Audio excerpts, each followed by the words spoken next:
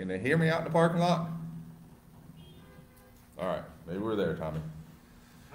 Hopefully. No, not hopefully. We're trusting in Jesus. There you go. Devil's been fighting us this morning. All right. If you will, this morning, if you'll turn your Bibles to Isaiah. We're going to look at chapter 53. It's going to be our focal passage this morning, verses 1 through 12. Now, one of the things that was a reality growing up in West Virginia is that once fall came, it seemed like the rains kind of set in and it kind of stayed damp and muddy. There wasn't enough sunshine and all to keep it dry. And that lasted most of the fall and winter. And growing up with two older brothers and even my older sister and all, one of the things we liked was football. And so, my father had a small garden out in the side yard. And so once he got that garden cleaned up, the side yard was wide open. And like I say, you get a garden cleaned up, there's plenty of good mud out there to be playing football in and everything. And so we go out there. Well, I was the youngest. And so that meant always one of my older brothers, if we were playing football, were covering me. And so my one brother got the bright idea, let's go out there and we'll practice. That way when your older brother comes out there, you'll be able to beat him. And so that's what we did. And well, the end zone was, the back of the end zone was my dad's hedges. The sidelines was either our house or the house next door. And then in the end zone was Mom's rose bush. And so my brother came up with all these plays to use all those obstacles to keep my other brother from getting the football. And needless to say, you got real quick and your reflexes got real good at how to dodge the house, the hedges, the rose bush and everything. So, traction was a main thing in all that mud. So like I say, I think they really had a good time just trying to see how many times they could make me hit the house or hit the hedges. And, being older brothers being what they were. But I got more coordinated and a little bit tougher and a lot of scratches, but we got there. But this morning, the focus of that whole thing is getting traction. And we're going to talk about that this morning. So if you will, if you're able, stand with me. We read Isaiah 53, verses 1 through 12.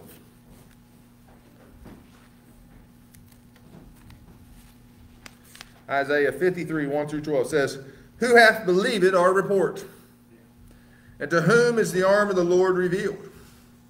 For he shall grow up before him as a tender plant, and as a root out of the dry ground. He hath no form, no comeliness, and when we shall see him, there is no beauty that we should desire him. He is despised and rejected of men, a man of sorrows, and acquainted with grief. And we hid, as it were, our faces from him.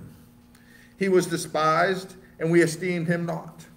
Surely he hath borne our griefs, and carried our sorrows. Yet we did not esteem him, stricken, smitten of God, and afflicted. But he was wounded for our transgressions. He was bruised for our iniquities. The chastisement of our peace was upon him, and with his stripes we are healed. All we like sheep have gone astray. We have turned every one to his own way, and the Lord hath laid on him the iniquity of us all.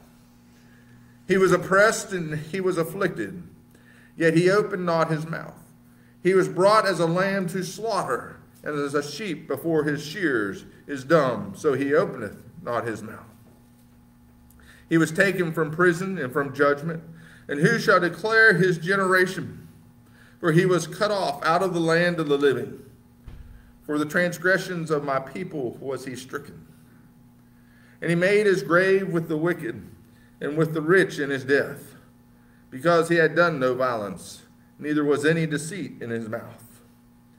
Yet it pleased the Lord to bruise him. He hath put him to grief. When thou shalt make his soul an offering for sin, he shall see his seed. He shall prolong his days, and the pleasure of the Lord shall prosper in his hand. He shall see the travail of his soul, and shall be satisfied by his knowledge. Shall my righteous servant justify many, for he shall bear their iniquities. Therefore will I divide him a portion with the great, and he shall divide the spoil with the strong, because he hath poured out his soul unto death. And he was numbered with the transgressors, and bare the sin of many, and made intercession for the transgressors." Let us pray. Our gracious Heavenly Father, Lord, we praise you. And Father, this morning as we join together, I pray that our hearts are lifted and turned to you. May our ears be attentive to you, O Lord. May your Holy Spirit speak to us through your word. Father, it's not about me, it's about you, and may your words be spoken in all things. Bless this service this morning, and may we give you the glory. For it's in the precious name of Jesus we pray. Amen. You may be seated. Now, November 11th is Veterans Day.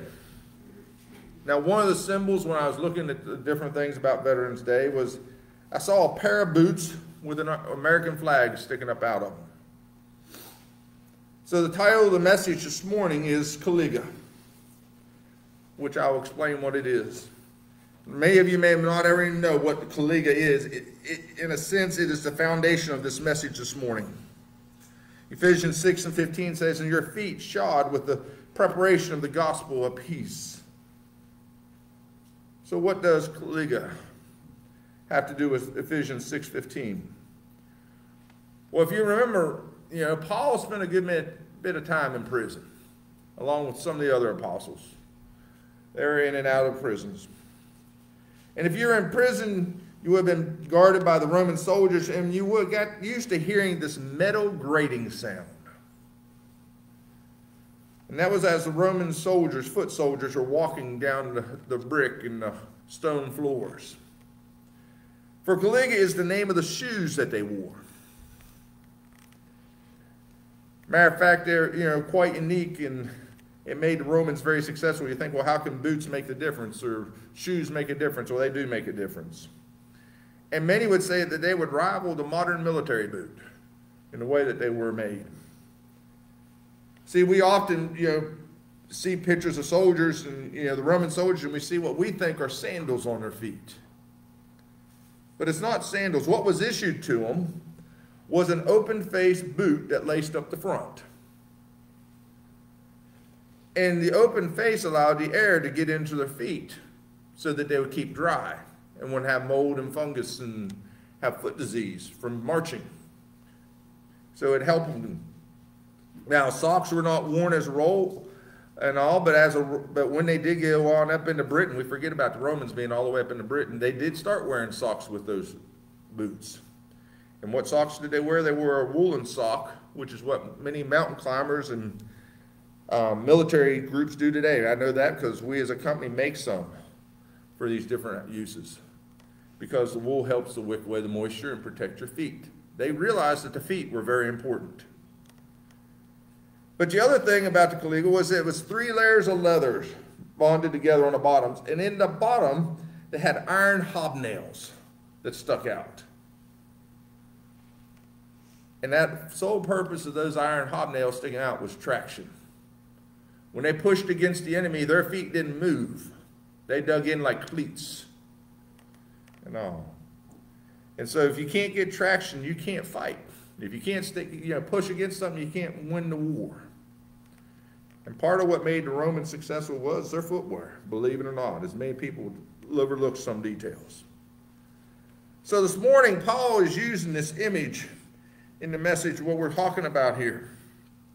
Over in this Ephesians 6:15, it gives the image of the feet. And if we look at the armor of the Christian armor, we see that footwear is important to it. And so as soldiers, Paul's given us a visual image that they could relate to help us understand the importance of ours. Not so much our feet, but the preparation of the gospel. If I were to ask you, as we read the opening scripture, how many of you, with each and every verse, thought more and more about Jesus? That's one of the great prophecies of Jesus is in Isaiah. It talks a great deal about him. And if we are going to carry the message, then we need to recognize the message. And we need to have it prepared within our heart. See, the enemy's going to fight you at every turn. If you don't think you're in a battle, you're an illusion. If you walk out on the street today, people, I don't want to say they're conflict, but Satan's going to use people to stifle the gospel. He's going to do his best to stop it. And if he can put doubts in your head, he's going to do it. If he can make somebody challenge you that you'll back down, he's going to do it. But we need to be prepared. Preparation of the gospel is the term that's used. Jesus was prophesied a great deal. Matter of fact, Paul would go and speak to the Jews and use these type of prophecies and all to explain to them Jesus. And all. He would say, this is what the prophet Isaiah said. This is the Jesus I'm talking about. And he would explain to them the gospel using the Old Testament. Matter of fact, that same technique is done today by groups that evangelize Jewish people. They use the same technique that Paul used then. When I was in youth group, I remember a group of them coming. I can't remember the name of the group, but they talked about how they were winning Jews to Jesus. And they weren't using the New Testament, they were using the Old Testament because it spoke so much of him. But did you hear the crucifixion? Did you see the imaging that prophet Isaiah spoke about? Did you hear the good news? Did you realize the sacrifice? See, the question of it is how many of you are prepared to carry the gospel? It's as important today as it ever was, probably more so. For each day we approach closer to the end. See, the world today is bent on destruction and negativity. You don't see many stories in the news talking about good things. Matter of fact, you'll find people are always quicker to talk about the bad than they are the good. Negativity is a big thing. But as Christians, being prepared is not a terrible thing. It's not like when you're in high school cramming for that test and staying up all night or getting ready for the SATs or whatever. It's not that type of preparation. And you can read and memorize all the scriptures you want. But if you do not live them, then you're not prepared. You're just informed. Too many Christians are informed, but not prepared. Too many people say they know Jesus, but really they just know of him.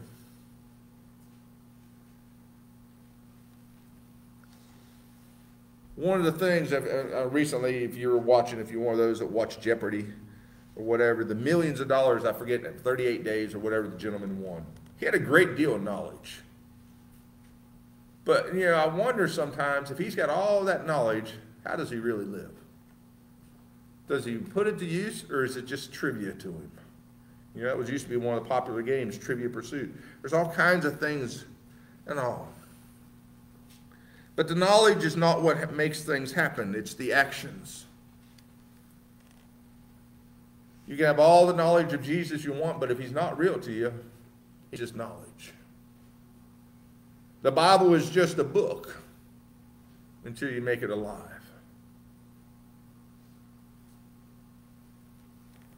People don't want to hear titles. They don't want to hear speeches. They don't want you to come up and just speak words. What they want to see is action. If you never thought that you lived in a glass house, you're wrong. The world watches all those they call to be Christians because they want to do everything they can to cast them down if they can.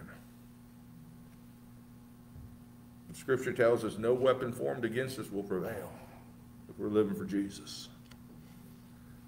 And the gospel, and one of the gospels we're going to focus on is the gospel of peace, if we're talking about veterans that many went to fought wars and battles around the world.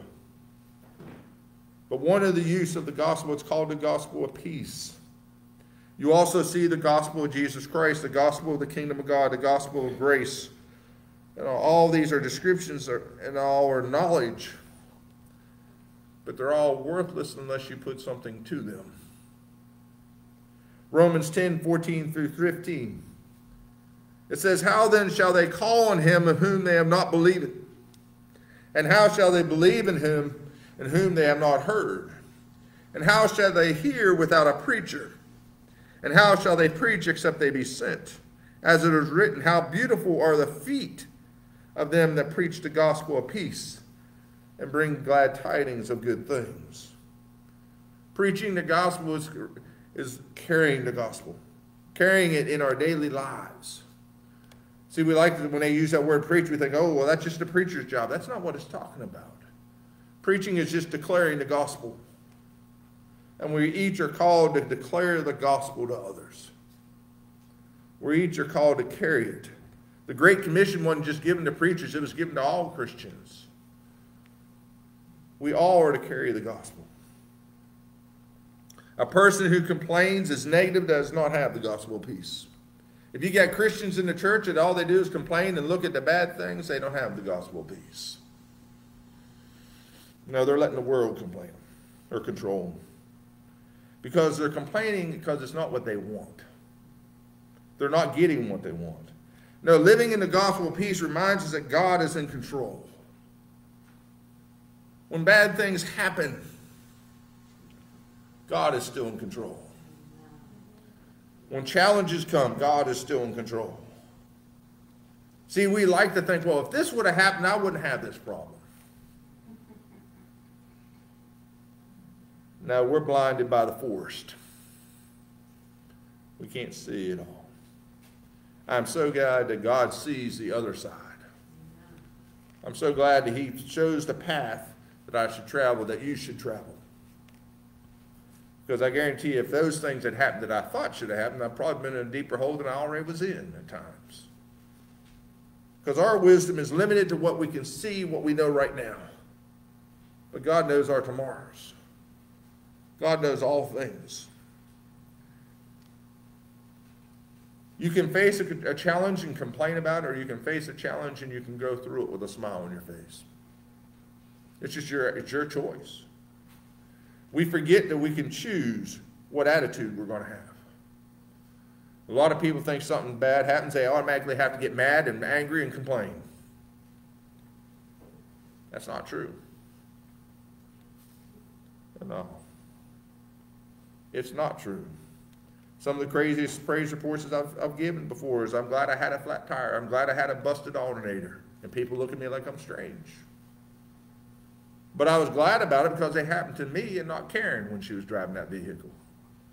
That I was the one that had to maintain control of the vehicle, or I was the one that had to get it fixed, and her not stranded somewhere. We can get upset about a lot of things. But does it help? Does getting angry make your problem go away? Does complaining make your problem go away? No, all it does is what? It just brings you down and depresses you and makes you worse. And what happens, we do it and we attack it like the world, we forget about what we have over here and in here. We forget about God. Because we're focused on the world and we're not focused on God. We're focused on the problem and not about God.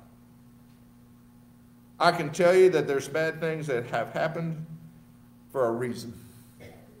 Some are consequences. But sometimes God got to get you to a right spot to talk to somebody. He's got to get you to the right spot for you to show what being a Christian is. The question is, will you respond? Then you have the person in church that stirs up trouble and discord.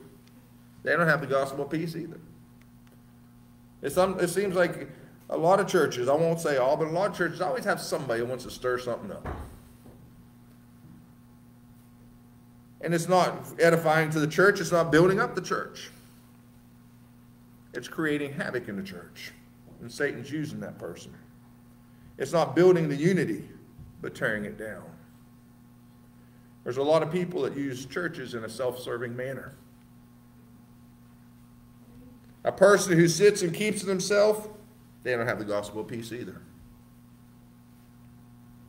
Quiet churches, a lot of them don't have the gospel of peace. You say, well, wait a second, that doesn't make sense. How many of you have ever had something really good happen to you? I mean, really good. That when it happened, you just got excited and you just sort of bounced up and down. We're all excited.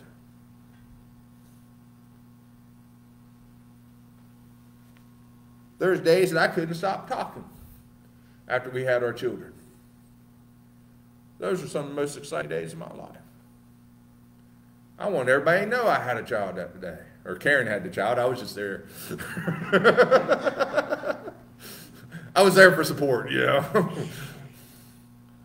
But I was excited about it. It was great. You know, I have a son. I have a daughter. I have another son. If Jesus is the greatest thing that ever happened to you, how can you keep quiet? Was he only exciting the day you got saved? Did he stop?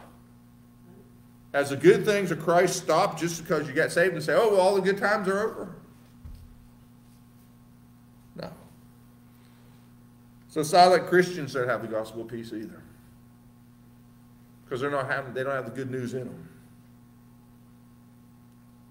The quiet and reclusive person may know all about the good news, but they don't have it in their lives. We as Christians are to go out. And that's why Paul talks about, and if you go into the other scriptures, he talks about the spiritual army. He's saying we're to go out, we're to move. And I remember as a young boy, one of the things, we did this activity as a youth, and they brought in rolls of tinfoil and cardboard and said, okay, make this spiritual armor. And we all made it. And the youth director is very quick that says there is no protection for the back in the spiritual armor.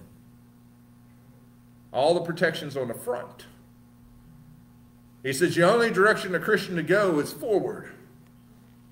There's no retreat. He says we are to move forward, and that was the message that night. That we're to carry it forward. We are protected. So now, we've talked about several of the things over the last couple of weeks, talking about unity and everything else. And one of the things is God's Word. God's Word is the truth that should fill our life. So do you have a truthful life? Are you filled with God's Word? I'm not talking about His truth of man. I mean, there's man's truth, but I guarantee you a lot of man's truth is false. Because man's truth is evolution, not creation. But are we filled with God's Word? Is that what girds us up? Do we have the righteousness of Christ, or do we have man's righteousness? We have a lot of people that walk around with puffed out chests and saying, I'm righteous. Most of them are self-righteous, not righteous in Christ. How many of you have been given the gift of grace and accept it? I say accept it because a lot of people have been offered the gift of grace, but they never fully embrace it. They never grab hold of it and make it a part of them. And so I come back to the preparation of the gospel of peace. It says, my question is, are you prepared to present the gospel? Do you present the gospel? And I'm not talking about some handbook or some written down thing. What I'm talking about is, can you share Jesus Christ, the good news, from your heart? Can you tell others what Jesus has done for you? Can you show Jesus' love in the way that you live, in the way that you walk, in the way that you talk? Or do they just see you pull into the church parking lot and say, yeah, they must be a Christian. They go there on Sundays. Are you prepared to carry it? Are your feet shod, ready to walk forward? Or do you just kind of shy away? Are you in the battle, or are you out of it? If you're not being confronted with Satan in the battle, then I question whether you're in it at all. It's an all-out war. See, we have to be prepared. We have to be carrying the gospel. And the way that you live, the way that you speak, the way that you act is the gospel in a sense. And a lot of people say, well, if I just live a good life, they'll know everything they need to know. Well, yes and no.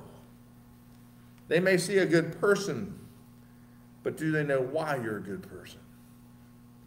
You may do good things, but do they know why you do good things? You can go into some major cities and go into different places, and you'll see names on a building, Carnegie Hall, or, such and such, or this or that, and all these buildings named after these people, philanthropists that gave great money for hospitals and libraries and all. And they purely did it. Yes, it was a good thing they did, but it had nothing to do with Jesus. It had nothing to do with a Christian act. It was for a self-righteous act.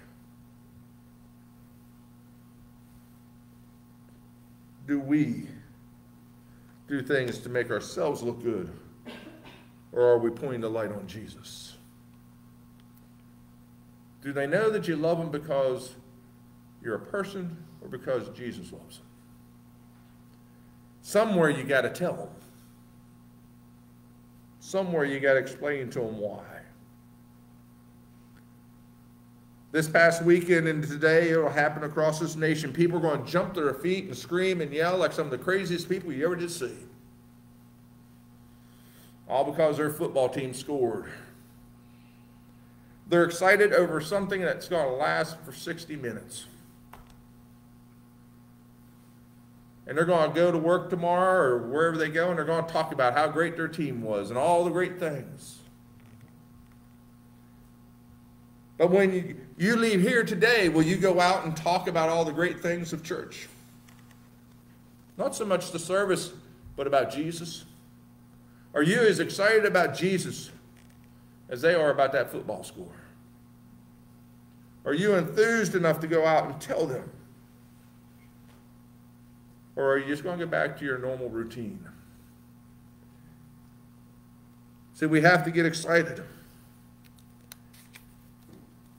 You have to have Jesus in your heart. You got to have the gospel of peace.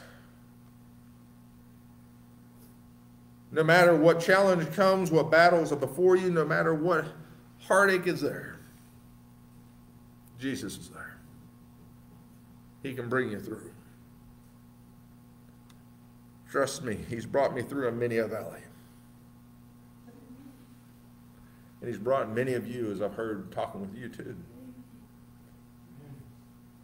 And if he can do that, why are we not excited more about him? Why are we not sharing him more? Why are we not telling more? See, one of the things, I think it's the greed within us sometimes, and maybe it's the selfishness, that we think if we tell somebody something good, then it lessens it. If I tell somebody about Jesus and they find Jesus, I'll have less Jesus for me. It don't work that way. Because think about it, where two or more are gathered in his name, there he is. Well, if everybody around you is a Christian or you witness to more and more, then every time you go up and you meet to him, guess who's right there? The nation needs Jesus. The world needs Jesus. And it is our job to get out and to carry it, to shod our feet and go forward. A lot of Christians do not shod their feet. Many are being pushed back into the sanctuaries and their homes, and they're not going out. They're letting Satan close them in. So I challenge you today, get excited. And if you're doing good things, there's a lot of people that do good things, and they do them for the right reasons, but make sure you tell the person why. That it's not about you, it's about Jesus. See, when there's excitement, you ever see something that happened down the street and see all this commotion? You see all the flashing lights down the road and all these cars gathering. What happens? Everybody goes down, all right? There's something exciting happening. They want to see what's going on. What would happen if the churches started getting excited? What about when Christians go out and they say, why are they so excited? Why are they so happy? What do they got? Excitement draws people. More importantly, Jesus draws people. And if we're showing Jesus, we're showing him in our life, guess what? People are going to come. They're going to come ask you, why is it you have that happen and you're not upset? How come you're not mad? Why aren't you complaining? I would have told that person, and I'm like, and I've had that happen to me before. I had it happen to me at church in a business meeting one night. I came out of the business meeting, and a man came up to me and says, how come you didn't get angry when they said that? I thought, what do you mean? We need to show Jesus. Cooler, calmer, collective discussion will get you a lot further than complaining, anger, and yelling. I can yell at the billing department all I want about a bill. It ain't going to change the bill. I mean, it's just not going to happen. I can complain about it. It ain't going to happen. There's a lot of people that do. The world needs to see Jesus. The world don't need to see the world. And it's our job to carry Jesus wherever we go. So I challenge you to go out here today. Get excited. Put a bigger smile on your face. Speak encouraging words. Say thank you more. We just had a depth interview with employees at the plant, going through some difficult times at the plant. You know what the number one things the employees said? More than money. Now, most people want more money, right? The number one thing they said, I wish people would just say thank you more. That they appreciate the job I do. That was higher on the list than money. Now, true, money was on the list, and they do want, but the thing was, they're saying, I appreciate things, but I'd like somebody to tell me they appreciate it. People are looking for an encouraging word. What more encouragement is there than Jesus? So this morning, as we get ready to close, if you don't have peace of Jesus, I pray that you'll take this time to focus on Jesus as we sing. Say, Lord, I've gotten off track. Lord, I've not carried it the way I should. I need the peace of the gospel. I need to be able to go out and not fear the enemy, but know that I'm protected by your armor, that you're with me. I pray that you'll seek that out. And if you're here this morning and you've never called on Jesus to be saved, make that decision this morning. Today is the day to be saved. Let Jesus come into your heart. Let him go with you, watch over you. But most of all, accept the gift of grace that he has for you in salvation. So as we sing this morning, prepare your hearts. Open yourself up to God and allow him to give you the gospel of peace.